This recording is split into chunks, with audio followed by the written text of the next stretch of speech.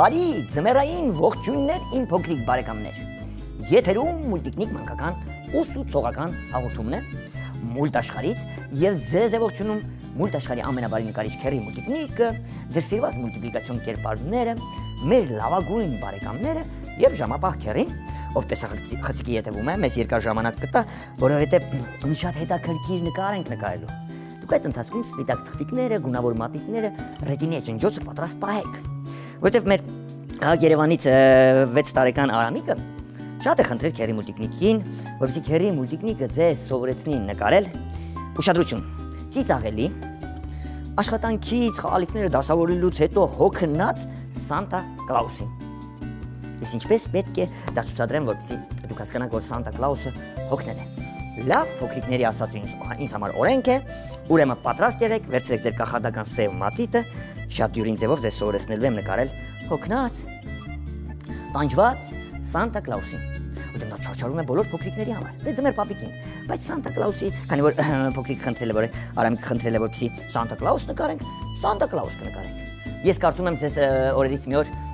կսովորեցնեմ նաև նկարել մեր հայկական աղանդ պապին, կաղանդ պապին, ոչ թե աղանդ պապին, այլ կաղանդ պապին։ Լավ, ուշադրություն, սիրելի փոքրիկներ, շատ դյուրին ձևով ձեզ սովորեցնում եմ նկարել հոգնած, տանջված Սանտա Կլաուսին։ Ձևաձև կլորիկ ենք այստեղ անելու։ Կլորիկից դեպի աջ քիթիկն ենք նկարում։ Եվս մեկ ձևաձև կլորիկ քիթիկի ետևի մասում, այսպես։ Կոպերը 1,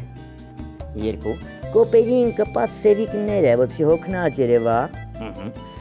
Քիթիկի այս մասից նկարելու ենք բեղիկը Ձմեռ Պապիկի 1,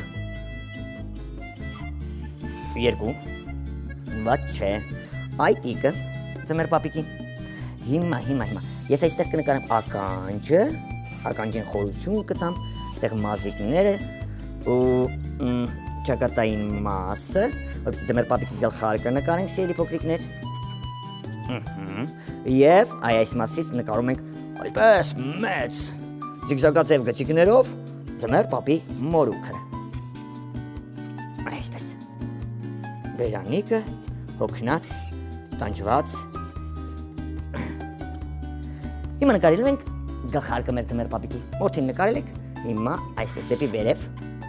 ձախ, այսպեսի խաղիկներով Ձմեռ Պապիկի գլխարկը։ Օպ։ Փոմփոլիկը գլխարկի։ Շատ լավ է։ Մարմինն ենք նկարելու մի քիչ ավելի այդպես հոգնած Ձմեռ Պապիկը։ Սանտա Կլաուսի քուրքը։ Իր գոտիով հանդերձ, ներքևի հատվածը, կերած խմած Սանտա Կլաուս ենք նկարում, դե լավ, այսպես փորիկը, բարակ ոտքեր կտամ, հիմա արդեն երկարաճիտ կոշիկները կնկարենք, սիրելի փոքրիկներ, կրունկը կոշիկի, երկարաճիտ կոշիկը 1, հիմա ձախ ոտքի կոշիկն ենք նկարում, շերտիկը, կրունկը և խնդրեմ, մնաց ձեռքերը նկարենք, այստեղից թևիկը կկախենք, մեր Սանտա Կլաուսի ձեռնոցը, բութմատիկը և մյուս ձեռքին ինչ անենք, երևի թե այսպես էլի կկախենք, հոգնած, կարծես թե երեխաների խաղալիքները դասավորել է Ձմեռ Պապը և այսպես հոգնած կանգնել։ Կարծում եմ մեր Արամիկի վերնագրով նկարը պատրաստ է։ Այստեղ ունքեր կտանք, սպիտակ, մեր Սանտա Կլաուսը պատրաստ է, ուղղակի պետք է նրան ներկել, որպեսզի հասկանանք, թե ինչ ենք արել սիրելի փոքրիկներ։ Կարմիր մատիտն է մեզ օգնության գալու։ Գլխարկից ենք սկսում, փոմփոլիկը թողում ենք սպիտակ, քանի որ այն սպիտակ մորթուց է։ գլխարկը ներկում ենք կարմիր։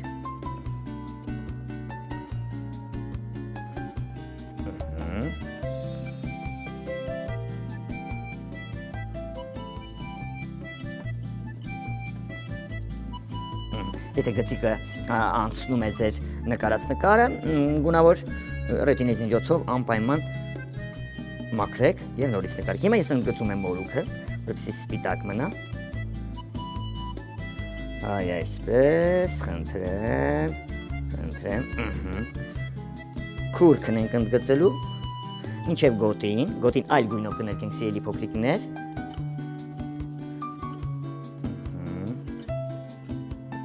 Ես մի փոքր շտապում եմ, որպեսզի նաև կարողանանք գնանք մուլտաշխարհ եւ դիտենք մեր այսօրվա մուլտֆիլմը։ Դե ընդգծված մասը արդեն կարմիր ենք ներկելու, հասկանալի է։ Սա նույնպես կարող է դառնալ տոնածառի խաղալիք, եթե փոքրիկ եք նկարում, հետո մկրատով կարող եք կտրել ստվարաթղթի վրա, թելիկով կախել ձեր իսկ ձեռքով պատրաստված, նկարված տոնածառի խաղալիքը։ Թևիկներին կանցնենք, էլի ընդգծենք մինչև մորթյա շերտիկը։ Ընդգծելուց հետո ներկում ենք, անցնենք ձախ թևիկին, ընդգծենք կարմիր մատիտով և ներկենք։ Գոտուց ներքև սիրելի փոքրիկներ, այ այսպես, որպեսզի գոտին առանձնանա, կարմիր մատիտով ընդգծելու ենք, քուրքի շարունակությունն է և ներկենք։ Լավ է, տաբատը այլ կարմիրով կարելի է ներկել կամ գուցե և վարդագույն, գուցե և, տեսնենք ինչ գույնով ներկենք, լավ այս կարմիրն էլ կարծես թե մի փոքր տարբերվում է, տարբերվում է քերի, այո, ասում է քերին, դուք այլ գույնով կարող եք ներկել, ուզում եմ տաբատը, այսինքն շալվարը, այսպես այլ կարմիրով ներկեմ, մի փոքր վարդագույնին է մոտիկ իմ կարմիրը, սա էլ ներկեցինք, հիմա թղթիկը ամրացնեմ նորից, մնաց ինչ, դեմքը, մեր ձմեռ պապիկի, եկեք դեղինով ընդգծենք, այսպես, կոպերը ընդգծեմ,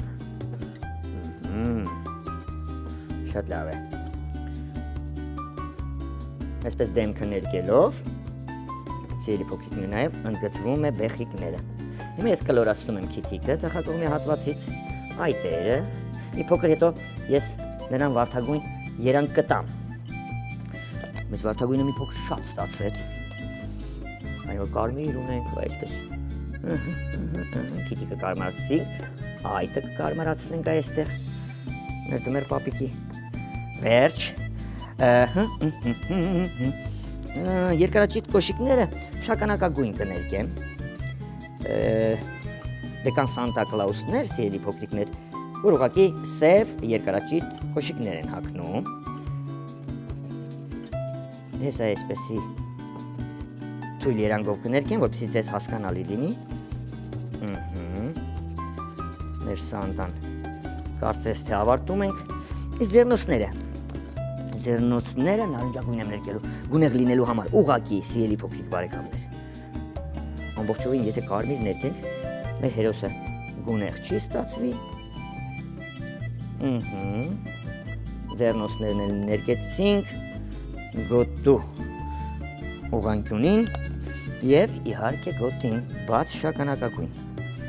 Կարելի է սև էլ ներկել։ Դե դուք ինչ գույնով ցանկանում եք, հենց այդ գույնով էլ ներկեք։ Սիրելի փոքրիկ բարեկամներ, ականջը մոռացանք։ Քերին ասում է քիչ ժամանակ է մնացել, իսկ մենք ականջը մոռացել ենք ներկել։ Տեսեք։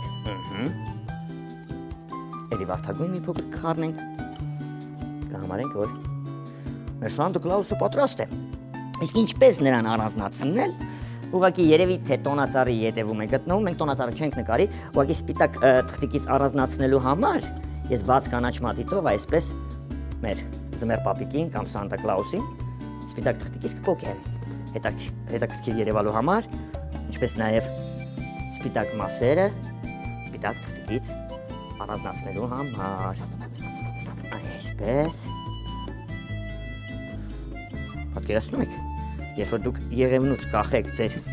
այս հերոսին, տեսնեք ինչ գեղեցիկ աշխատանքի կատարել։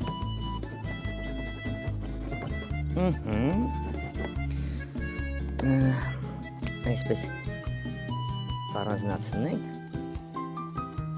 Եվ վերջ իմ սիրելի փոքրիկներ, ահա եւ մեր շատ դյուրին ձևով նկարված Սանտա Կլաուսը պատրաստ է։ Ապա քերի ամբողջովին ցուցադրի թե ինչ ստացանք մենք մեր փոքրիկների հետ միասին։ Արամիկի խնդրանքով նկարեցինք աշխատանքից հոգնած, ծիծաղելի Սանտա Կլաուսի։ Ահա, վերջ, մի փոքր կարելի է, քանի քերի ժամանակ ունեք, մի քանի վայրկյան։ Ես մոխրագույն մատիտով այսպես մորուքը ուղղակի գծիկներ կտամ։ Այստեղ մորուքի վրա մի քանի փայլիկներ, վերջ։ Նայ մորթիների վրա։ Այս հերոսին շատ արագ նկարեցինք, քանի որ պետք է նաև գնանք մուլտաշխարհ, սիրելի փոքրիկներ, այս հերոսին ստվարաթղթի վրա կարող եք նկարել, մկրատով կտրտել, այսպիսի փոքրիկ Սանտա Կլաուսներ մի քանի հատ պատրաստել եւ կախել եղևնու ճյուղերից։ Ունեք։ Եթե ցանկանում եք այս նկարները ուղարկել քերի մուլտիկնիկին, որպեսզի մեր ուրբաթօրյա կախարդական փոստարկղ էջում ես կարդամ ձեր նամակները ցուցադրեմ նկարները, ապա հիշեցնեմ մեր հասցեն։ Քաղաք Երևան, Ալիխանյան եղբայրներ 2, կենտրոն հեռուստաընկերություն, Multiknik հաղորդմանը։ Այսքանը այսօրվա համար։ Ժամապահ քերին, ով շատ բարի էր, երկար ժամանակ տվեց, որպեսզի մենք երկար խոսենք, նկարենք Սանտա Կլաուսին։ Սանտա Կլաուսը մեր մյուս մուլտիպլիկացիոն հերոսները, մեր լավագույն բարեկամները եւ քերի Multiknik-ը հրաժեշտ են տալիս ձեզ սիրելի փոքրիկներ։ Հանդիպելու ենք հաջորդ հաղորդմանը, նկարելու ենք ել ավելի հետաքրքիր մուլտիպլիկացիոն կերպար։ Ձմեռային թեմայով։ Իսկ հիմա այլ բույդա։ Papa zip, papa zip, papa zip, papa zip, papa zip, papa zip.